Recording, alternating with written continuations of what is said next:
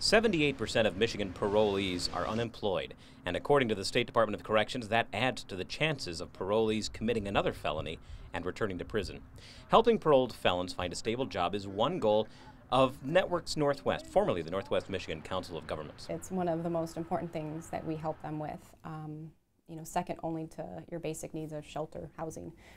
Employment is that second piece that we're really trying to bring home. I mean, for any of us, having a meaningful job is a huge thing in their lives. The ability to pay for their own housing, pay for their bills, and move forward. It's a major aspect of it. In terms of our recidivism rate, we've been lowering it, and this hopefully will be something that continues that downward trend.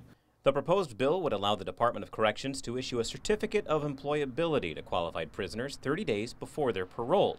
To qualify, the prisoner must have completed a career and technical education course and be free of major misconduct for 2 years.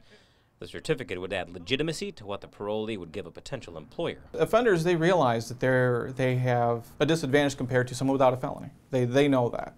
And so that's one of those things that they've asked, how do we fill out the application correctly? What happens if I check yes or check no?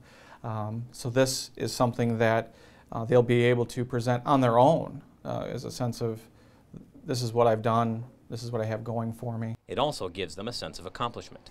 I think anything that they can bring to the table that has meaning. I mean, if it ends up being meaningful, yes, I think it will. I think it will be, bringing employers on board and that they're aware of what is behind that certificate and what they had to do to earn it.